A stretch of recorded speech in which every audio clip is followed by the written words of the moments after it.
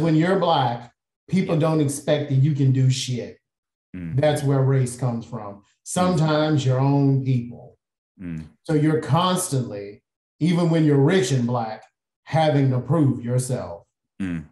Baby, you have to understand, people think the worst things about us, the worst things. And some people don't even believe we even fit to walk this planet. So you have to be beyond the best to show what you can deliver in this life.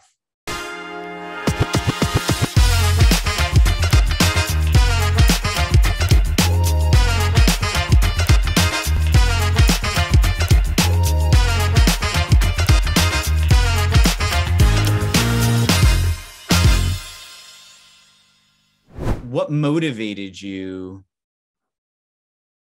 to feel like you had to adjust who you were? What did you think wouldn't happen if you didn't adjust who you were?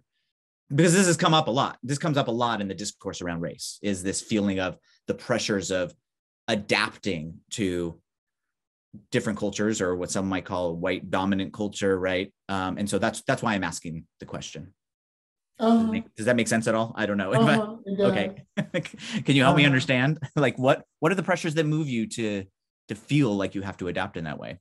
So first of all, reputation. And you're trying, whether you're in university or you're in a professional setting, you are trying to create relationships and make a success of your current situation in order to leverage it to bigger and better things. You have goals, right? And things you want to achieve and create in this life, in this world. And no one does that alone. And you need a reputation such that people will want to align with you to say, hey, investing in this person, be with my time or whatever resource I have, is worth doing. And that all starts with how you present, right? Like if you go to a cocktail party and you just are completely, you just are outside the rules of engagement. How many people there, and especially if you know that, hey, some of these people in this room could really help me leverage, you are going to find out, what do I need to do? How do I need to present in order to make a success of this situation? That's what the pressures are. Okay. And with respect to being gay, it's getting a date, right? I mean, I want to get a date. I want to get fucked. So yeah. I need to learn how to present myself so that gay men want to date me and fuck me. Yeah. And the same with being Black. So I see this a lot in corporate America. Like, you are trying to get promotions and also more challenging projects. You're trying to grow. And these people who are higher ups or who are influential to the higher ups are the gatekeepers of your reputation. They're talking outside of the normal circles. These people, their children go to the same schools, they live in the same neighborhood, and you have to be into that. If you're not plugged into that network or have a sponsor who's plugged into that network, you willing to expend capital, political capital on your behalf, it's very challenging. And all that starts with how you present. Like, it's crucial. It's the cornerstone of, at least in US life, of doing well. So you see these things that you want, right? That you desire. When you grow up poor and Black, professional success, relationship success. You're feeling like you're one of few. You living in a two bathroom with your mama and two brothers. you get negative feedback in terms of how you're presenting, and you start to realize that because you don't have networks into the things that you want, love and financial and career success, that you need to adapt to the way that you are in order to develop those relationships. So I guess the question is, because I'm just trying to think about my own experience, and I think there is, to some extent, adaptations that we all need to make, and I'll explain kind of the one that came to mind for myself. But what I think I hear you saying as well, and tell me if I'm incorrect in this, is that some people grow up in places where they learn the kinds of norms they do that will already prepare enable integrating into these, and taking advantage of these networks. And you just felt like it didn't come naturally to you. And so you felt pressure to learn it. Is that what you're expressing? Okay, don't cry. That is what I'm expressing, and what I'm saying. That is what I'm expressing. And yes, people grow up, but it's not happenstance. I once read this book. I don't remember the author, but the title of the book is called The Meritocracy Trap. And it starts. Have you ever heard this book? I've heard of it. It's very, very good, and blew the roof off of my mind. Wow. And, when people are trying to get their kids into uber competitive, preschool programs that with application processes like a PhD program.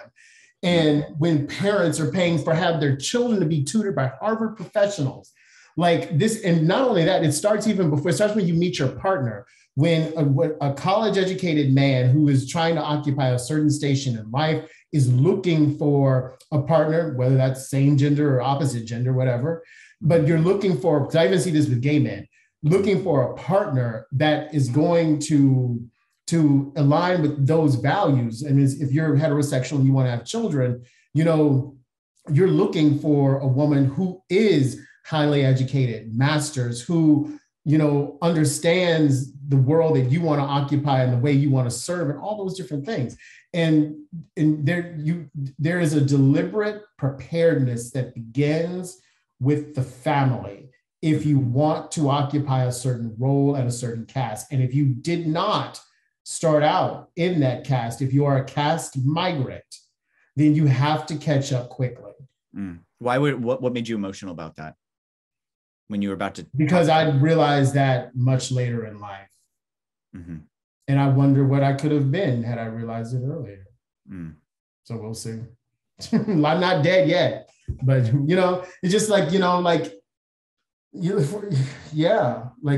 wonder that, and all of that centered around Blackness and which Black person you get to be and all that other different stuff. You've never been called ghetto. Have you even heard the term? Yeah, of course I've heard that, but of course, which means tacky, uneducated, all sorts of, negative things, right? And don't get me wrong, I've used it. A lot of Black people have used it about one another, about life in general, like all sorts of things. But, that's what we have to, as Black professionals, as Black individuals in the United States, that's what we have to combat against. How do I show these, let's say corporate America, how do I show these white managers that, I'm worthy of being on a project, I'm worthy of being promoted to partner, senior manager, et cetera, that they should take my ideas, so that all starts with your hairstyle, with your dress, with your cadence of speech, with the verbiage that you use, how you craft a PowerPoint. Like, we are being judged on such minute things. Like, I'm sorry, I'm surprised most Black people don't have strokes, because there's just so much you have to take into consideration. And that's from a professional perspective, why I brought up entrepreneurship. Because hell, when you own your own stuff, you can do it your way. Yeah. People get tired of that rat race, and it's just, you feel constantly judged, and to feel that way racially. And then from perspective of my sexual orientation, it's quite tiring. So being called ghetto, that's an example of being rebuffed.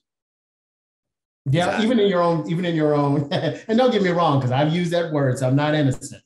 But even in your own community, that an example is like what may seem quote unquote ghetto or tacky to one person just may be the rules of engagement in the environment back where you come from. Yeah. But yeah. Yeah. It seems on, maybe we're not all living in the same reality. Like you pointed out. It seems like you still, do you still feel the pressure of these expectations? I ask that because when you say what you could have been, when I think of who Andre is and who Andre has become and what you've achieved, I think success. Because you're sweet and you're just looking at me as a success as a person. No, right? I'm looking at you as success professionally too. Why are you not successful? So I think the reason I bring this up is because I didn't grow up in that same ambitious. Don't get me wrong. My mom's super ambitious. She had to be, being a female doctor at the time that she started becoming a female doctor. I don't know if I shared this previously, but she took a trip to Russia. Where my grandmother was from. She was in particular the Ukraine part of it, and she saw how they lived there, and it changed her life. That was, as you put, a seminal moment where she said, wow, like life could be like this, like really hard. I better make something of myself. And so she had crazy ambition, right, for herself and her family. And I actually don't, but it didn't rub off on me at all. And so you when ever I talk to her about that and maybe the evolution she went through and her journey in life into medicine, this very dominated field, and learning the rules of engagement around male doctors, and like that's what I'm talking about. It's very similar to what you're sharing. Yeah, so you that's what I'm making the connection is you feel very similar. It sounds like in this kind of change of where you came from to where you're going. And yeah, my mom has, insatiable in some ways, or at least had ambition. And that's, I guess maybe that's where I can understand why you feel emotional about it. Because my original instinct was, why do you feel sad looking back at what you could become? I feel like you are a success, but it sounds like you still feel that pressure to do more and do better. Yes, I do. And so I was just wanting to know where that emotion came from. I'm trying to where it comes from. That helped me, by the way, understand a lot. Thank you. Now it makes me, it really gives me a sense of your trajectory from what you described, where you came from and where you want to go and what your college experience was like. I'm trying to understand the relation of race to this. If you could just, I don't know, share with me a bit, because I'm trying to think because when you're Black, people don't expect that you can do shit. That's where race comes from. Sometimes your own people. So you're constantly, even when you're rich and Black, having to prove yourself. Because when you're Black, you have to understand, now I'm becoming really Southern. Baby, you have to understand, people think the worst things about us, the worst things. And some people don't even believe we even fit to walk this planet. So you have to be beyond the best to show what you can deliver in this life.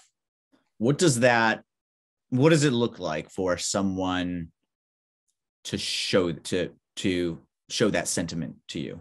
Like, where did you, or how did you get that message that was the case? Is this something I'm trying to get a sense of what it's kind of similar to the conversation we had around threat of physical harm. I'm trying to get a sense, is this something you picked up through people sharing this with you, that this was the case? Is this something you picked up from the pop culture, or is this something that you've had spoken to you in some way, or where a message was given to you in an interaction, professionally or personally? I picked it up in two ways. I don't remember any specific incident I do remember some specific incidents, but I don't want to get into all that. Number one, when you tell your family your dreams and they pshaw you, like, they really basically tell you, you're delusional or whatever.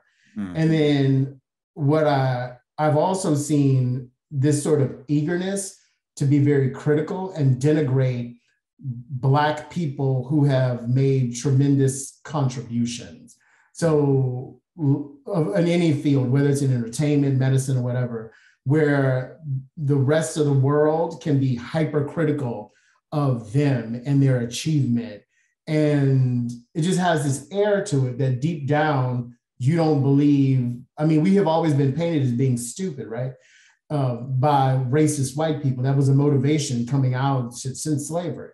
And so it's like, a Black person did that. I don't believe that a quote unquote N-word did that, because they're not smart enough to do something like that. And like I said, all of these things, I mean, the reason it's tough to see, maybe for other people, is because it's so interwoven.